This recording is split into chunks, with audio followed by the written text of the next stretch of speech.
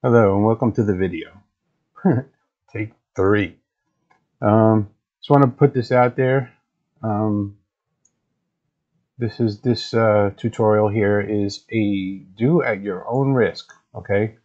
Because I don't know what the consequences are of this.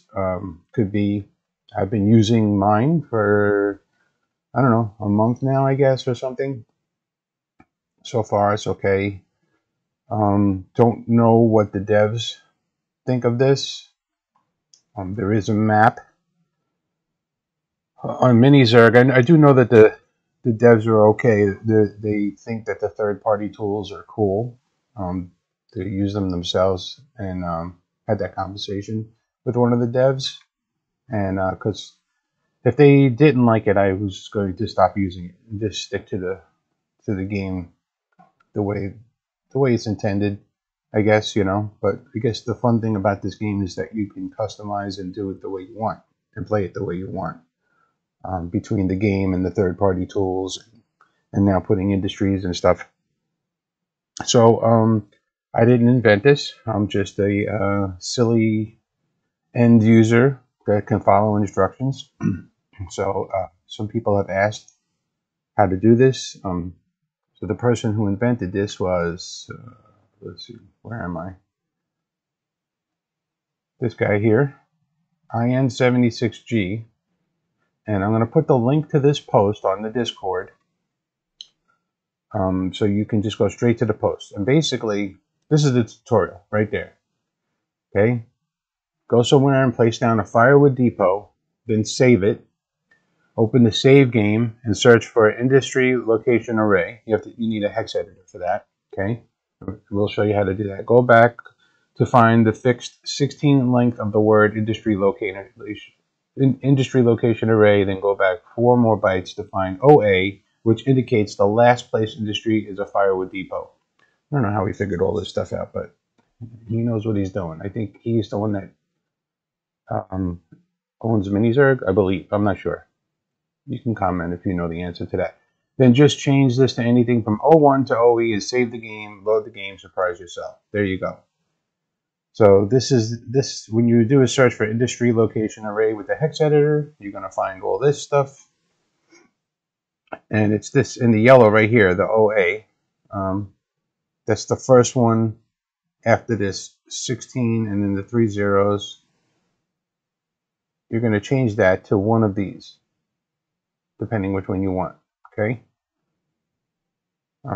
If you know, pause the video here. You could write this down, take a screenshot of it. Let's see, is it bigger if I open it up here? There. Take a screenshot of this. You want to save this information and this information. That's what you need to save. Okay.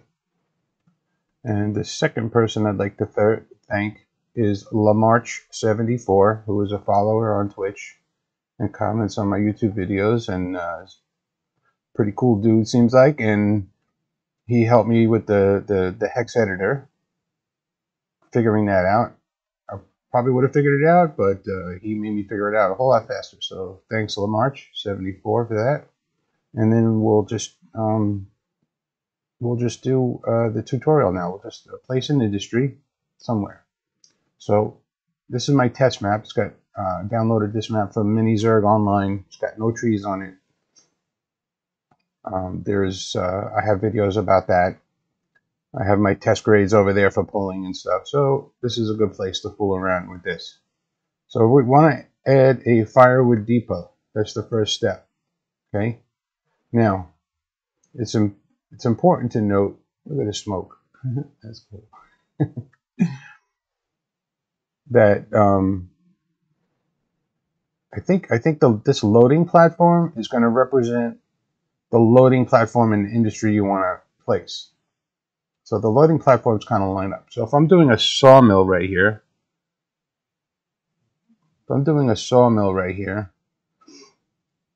this is this loading dock, this loading platform with the firewood on it. Once I place the sawmill, that's going to be the loading dock with the cranes on it. Okay, and I know the sawmill has loading and unloading. The logging camp is the only one that has two different loading spots. I don't know. I've only placed a logging camp and a sawmill.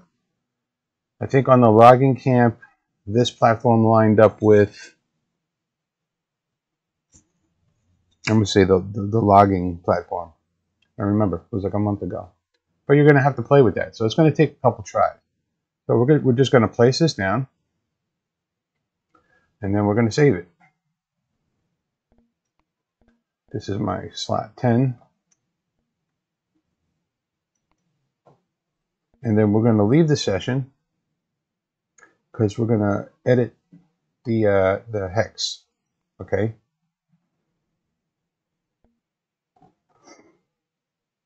So what we want to do is open a new tab. If you have a hex editor, you could just use any hex editor. I think I used hexed.it. I'll put this link in the description as well. Okay. And what I did was copy this here, industry with the quotes, industry location array. And then you type it in the search box, enter. There is no data. Oh, because I didn't I didn't load the save. Okay, so open file. This is my save game, slot 10. And now let's search for the industry location array. Come on, I know you're in there. You have to be in there. Maybe maybe it's without the quotes.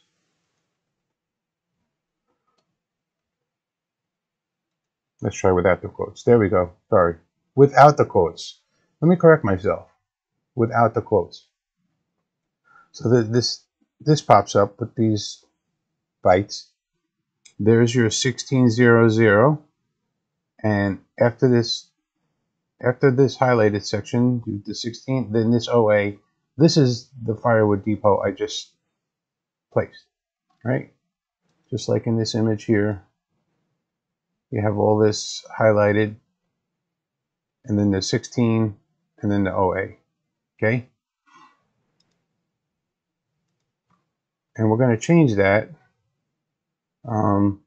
What should we place? What should we place? Let's be silly and place the oil fields.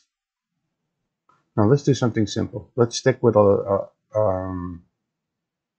logging camp. Let's do the logging camp, which is 01. So just click on this OA, then type 01, and then we're going to save as slot 10.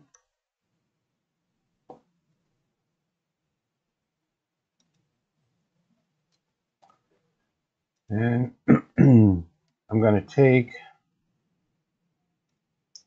my slot 10 that I have now, that we know is good, that I put some work making, and I don't want to lose it if something goes wrong. So I'm going to put it in my documents folder.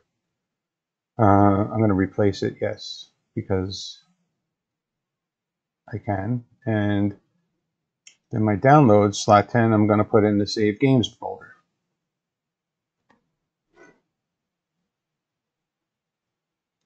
Now it's in there.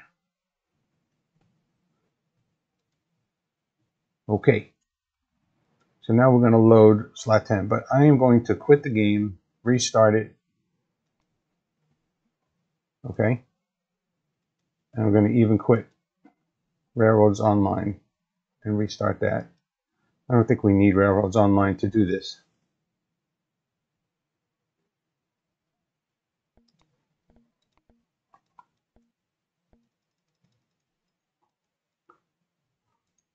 This is my coffee tutorial. This doesn't matter anyway. And I'll pause this while it's loading so you don't have to suffer through the loading screen. And we're back. And if you can hear that in the background behind me, I hear the logging camp. Dun, dun, dun. There it is. All right, so if you remember, I was standing here and I placed this. Okay, so I guess it was reverse. This is where you're going to have to experiment. You know, it all depends where you're placing it and stuff. You're going to have to experiment. Now, this placed really nice. I had a situation with the sawmill where the sawmill was not at the right height. So what I did was, because the reason why I added a logging camp and a sawmill over by the coal mine was not to make things easier so much. I kind of wanted to make a different situation that I explained in one of my other videos. And if you wouldn't want to put the logging camp down in here, okay? But what you could do is you could build up groundwork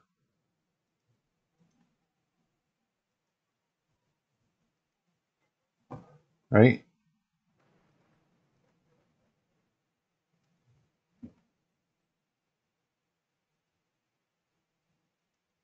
And place a firewood depot on the groundwork.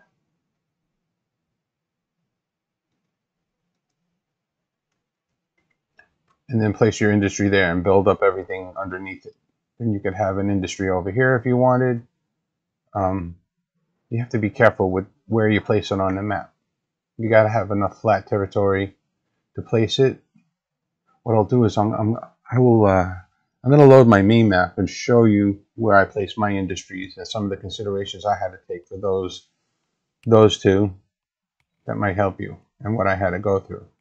Like when I placed my sawmill industry, it was too low. It was way too low. This platform was, I think, under the dirt. So what I did was I kind of referenced the height of this by looking third person. Yeah, the bottom, see that small wheel, the small gear? The small gear was on the grass when I placed my sawmill for whatever reason. So what I did was I looked at, I went to the real sawmill and measured the height of where that wheel should be. And that's about as high as my head. And then what I did was made some groundwork.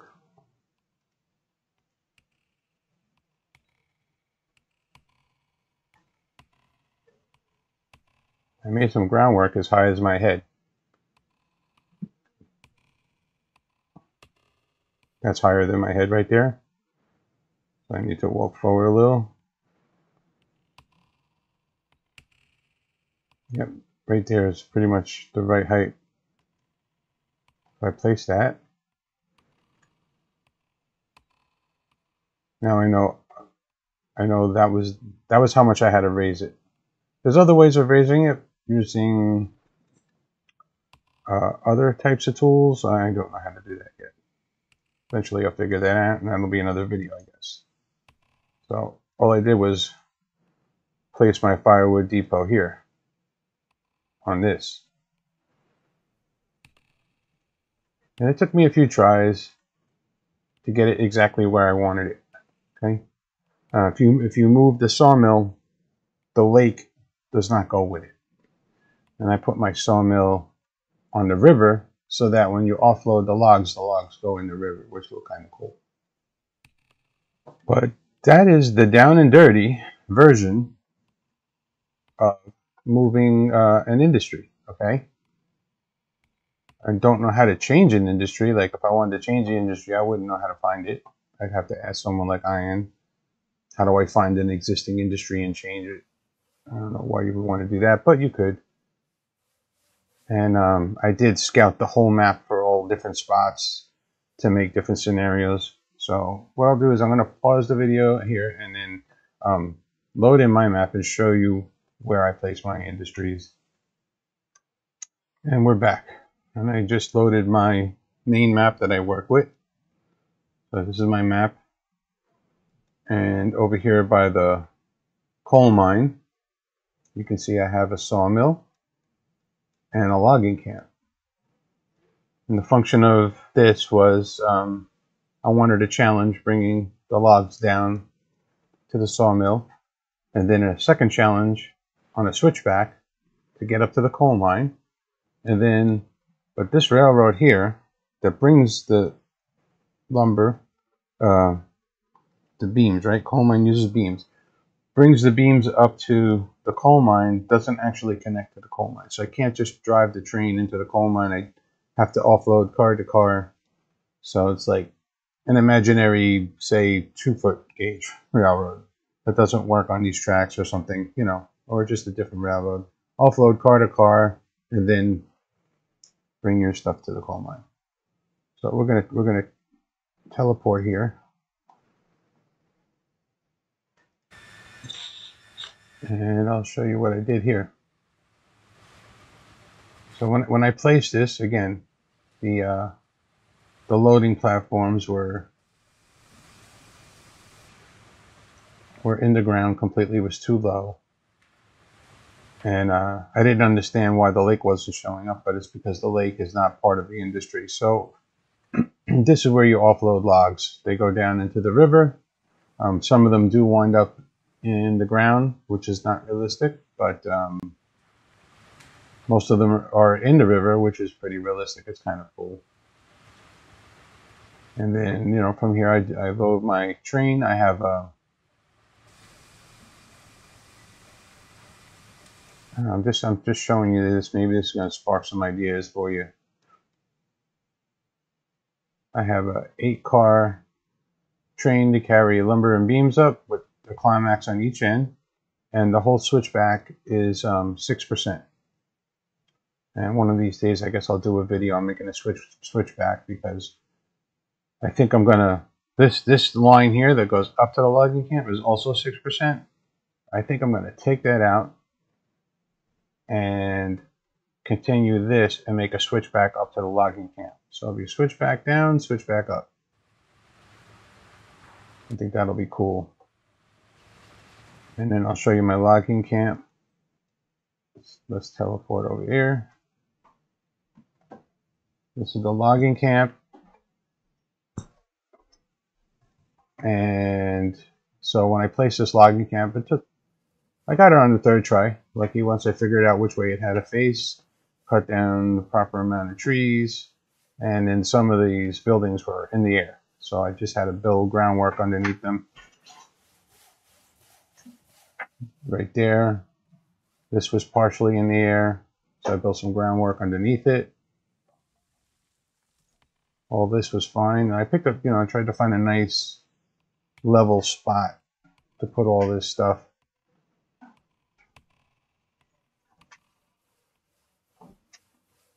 And there you have it. So that's my quick and dirty, down and dirty, whatever tutorial. Again, use at your own risk. Definitely save your map now. Take that file and put it somewhere. Okay. And if you put it on Minizerg, if you're using slot 1, you put it on Minizerg, and then you move an industry and also save it in slot 1, then upload that slot 1 to Minizerg, you're going to lose your first save. So take that save that you have now that you probably worked so hard on and put it somewhere on your computer and name it, you know, save before industry move or something like that, so that you have it in case something goes wrong. Like if this locks my game up, having this industries here, and it's no good, I can at least go back to a point where I had most of my track. Although I have done a lot since then, I don't even know, you know. Yeah, that's what I was saying. From down there, I want to make a switchback from right there up to here.